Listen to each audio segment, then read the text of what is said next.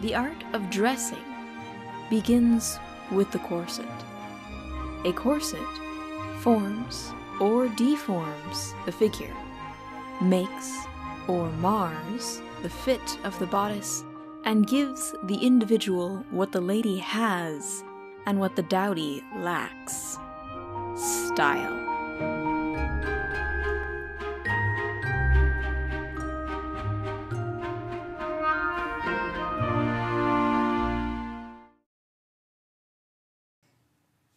Hello!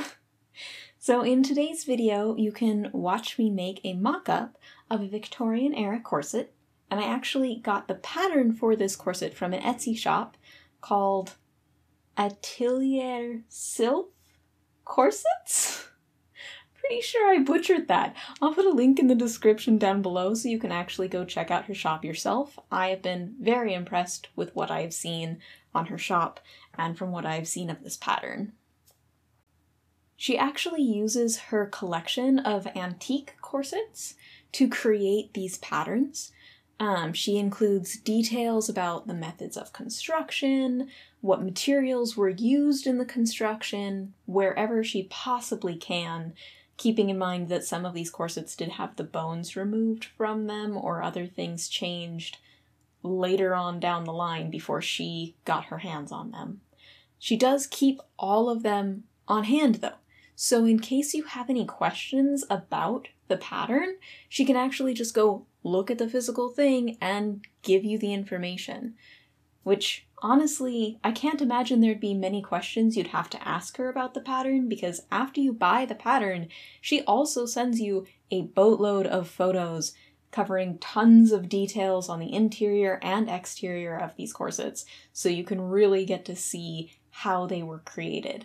But still, if you can't figure out something between the plethora of photos, then you can just ask her if the details aren't on the pattern already, and she will respond very quickly. I have been quite impressed.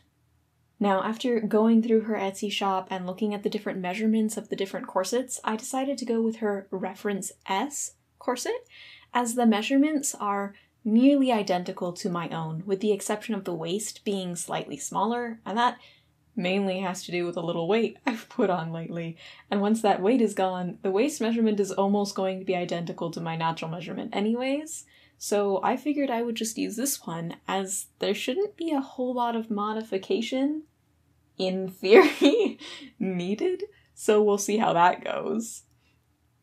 But she has dated her reference S to the last, quarter of the 1800s, but she does have patterns available dating through the 1700s. Her oldest one that I have found on her website dates from that last quarter of the 1700s, and I am super excited to get my hands on that pattern somewhere down the line and try my hand. So look forward to that in a future video. So to get back on point for today's video, I'm actually going to modify the pattern a little bit. The original garment is constructed out of 2 layers of herringbone cotilles, and the boning channels are simply sandwiched in between those 2 layers. As I want to make this out of a single layer, that means I'm going to need exterior boning channels. Additionally, I'm going to need to modify the seam allowances a little bit to make sure that the method of construction still works, as well as make some adjustments in the front and back closures, just to make sure that I can do that correctly, as I won't have 2 layers of cotilles to sandwich all of the bones and the busk and things in. I will have to modify the pattern. Also, because the boning that I'm going to be using, which is synthetic whale boning, is going to be slightly smaller than what we believe the original pieces of boning were in the garment, this means I'm going to have to adjust the boning channel placements a little bit so they don't interfere with the seams. This also means that if you see images of me in this at the end, and there are places where the boning channels are not identical on one half of the corset versus the other, this is intentional. I am trying out different placements based on the original placement to figure out what is more comfortable, if it makes a difference, so in the final version I can make sure I have the bones in the optimal place for my body. I think that's pretty much all of the alterations I will be making in this original mock-up. With any luck, I won't need to do more than one mock-up, though it's very likely I will, so wish me luck. And let's get into the video. I figured while I showed you the creation of this corset mock-up, we could chat a bit about corsets in general. And I first wanted to touch on that excerpt I read at the beginning of the video. It's actually from The Morning Call, published April 15th, 1894. The article in question was titled, "Fit of Corsets. Julia Jennings gives good advice on dressy gracefulness." And Jennings goes on to echo a sentiment that I think many modern corseteers can really empathize with when she claims, "Few women know how to buy a corset, or how to wear it when they get it. In the first place, the corset should fit. This is absolutely essential. Perfectly fitting corsets are the exception. Beautifully fitting boots and shoes are the rule. In one instance, goods are tried on, and no purchase is made until the right size is provided. In the other, a corset is selected from one measurement. The goods are paid for, taken home, and worn, either from choice or necessity, fit or no fit. This is a wrong with two sides. It is an injustice to the buyer and an injury to the maker. Dealers should be compelled to fit every pair of corsets to the figure as carefully and satisfactorily as milliners, hosiers, and merchants fit bonnets, gloves, shoes, and suits." Later in the Jennings article, she also says, "Not one but a dozen girls have the same waist measure, are fitted perfectly to make what is called the popular size." Then she goes on to the topic of corset pattern creation, where she says, "In this garb, she is measured. In an incredibly short time, the corset is drafted, cut, stitched, stripped, boned, finished, and tried on. The forewoman laces it. The designers and cutters take turns on their knees before the model, pins in their mouths and scissors, chalk, and inch measures at hand. The garment is studied from every point of view, standing, sitting, bending, and walking.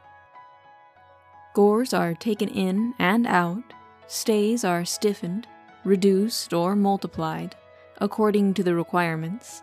Steels are bent and shaped for support or suppression. Suppose, for example, the model is a trim little woman with a long, slender waist, 34 bust, 37 hips, and 23 waist. Before the corset, made and fitted to her figure, is accepted, it is tried on 3 other models of the same proportions to see that it fits them accurately. This is called verifying a fit. Now, there may be 100 girls in the factory, all with the number 23 waist, but to suppose that this model corset will fit them all is an absurdity. Nature never duplicates her handiwork. Jennings makes some really important points here. I see a lot of people at fairs and conventions deciding to try a corset from a vendor. These off-the-rack corsets are made for what Jennings might refer to as popular sizes. They are intended to fit as many people as possible. In reality, they fit a decent proportion of the population, moderately well. However, people with slightly more unique body types, I say this as an owner of a rather unique body type, might find these corsets not only doing an ill job at shaping their bodies, but also potentially painful. By the late 19th and early 20th centuries, there was an ever-growing selection of corsets to choose from. There are tons of advertisements for corsets of the era, all describing how their corsets would fit. Some did use fairly generic language, but other ads could get quite specific. There are mentions of long and short waists, full, slight, stout, and well-developed figures, low, medium, and high busts, as well as medium hips. The list of descriptions just goes on and on. To make sure that the perfect fit is achieved, I cannot overstress the importance of mock-ups. If you are interested in making a corset, the one piece of advice I hope everyone takes into account is the necessity of mock-ups. Being able to wear the garment around for a while and notice the possible developments of hot spots, rubbing, or irritation can make a world of difference. In the mock-up I am currently making, for example, I was able to learn that the bottom edge is going to need to be modified. While the circumference is actually perfect, its distribution is not.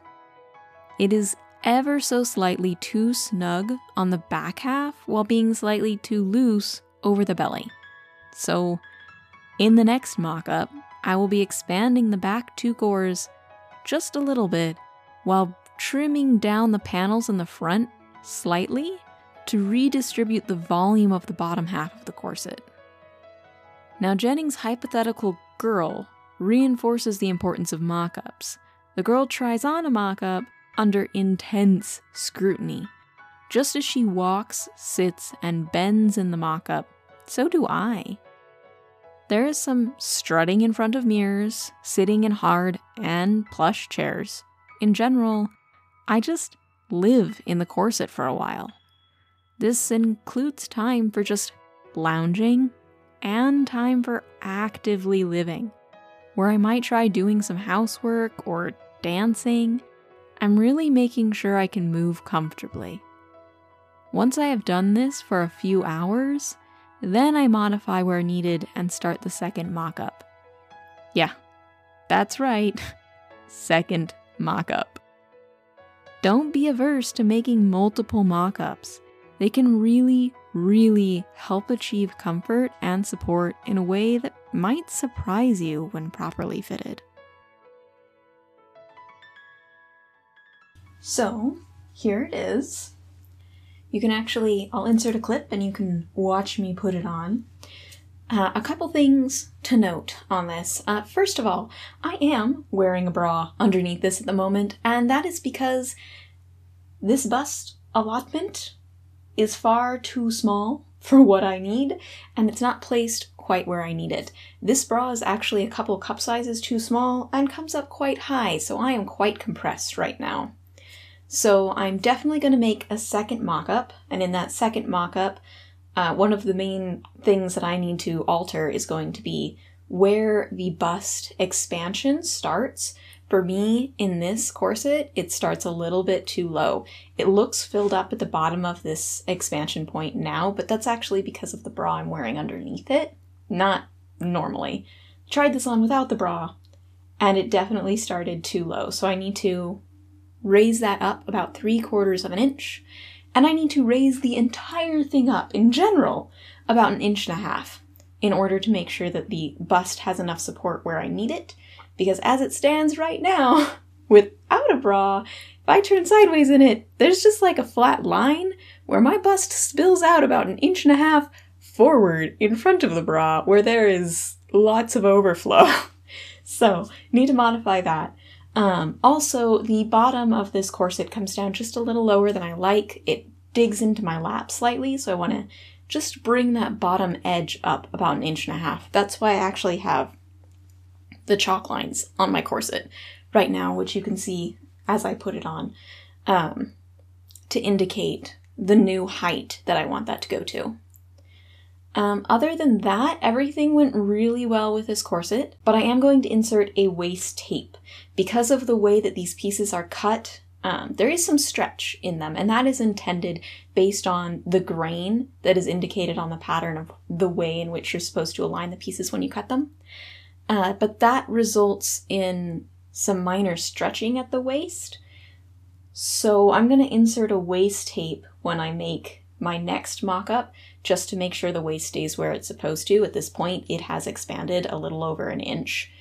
So I want to try it with the reduced waist size and make sure I'm still comfortable in it. As it stands right now, it's incredibly comfortable. It's not super tight at the waist. I can move, I can bend, like not a whole lot, but it's made out of whale boning, which is way more flexible than like the steel bone corsets that I am usually used to when I wear a corset. So I'm really appreciating the flexibility that the synthetic whalebone provides. There is extra space at the hip and a little extra space at the bust, which I really like just because it makes things easier to move. I'm probably going to insert an additional piece of boning around the front or around the bust, just because I don't feel like I'm getting quite enough support, because the boning in the front is fairly minimal. So I'll change that up, see how that fits in my next mock-up. I will be giving you all the details on how I modified this corset in part 2 of this video, which will come out not next week, but the week afterwards, where I make the final version of this corset. Hopefully I'll only need one more mock-up between this version and that version. We will see just how frantically I am sewing. Next week, instead, we're actually going to be talking about corsets more generally, my personal experience with corsets, as well as the women who used to wear them in the Victorian ages and how they were similar and different from us. So if you have any questions about anything that falls in that very broad range of topics, feel free to ask it in the comment section down below, and I will do my best to answer your questions in the next video. If you enjoyed this video, consider giving it a thumbs up, possibly even subscribing to my channel if you are interested in those future videos so that you can find out when those come out. Yeah, I hope you all have a lovely day.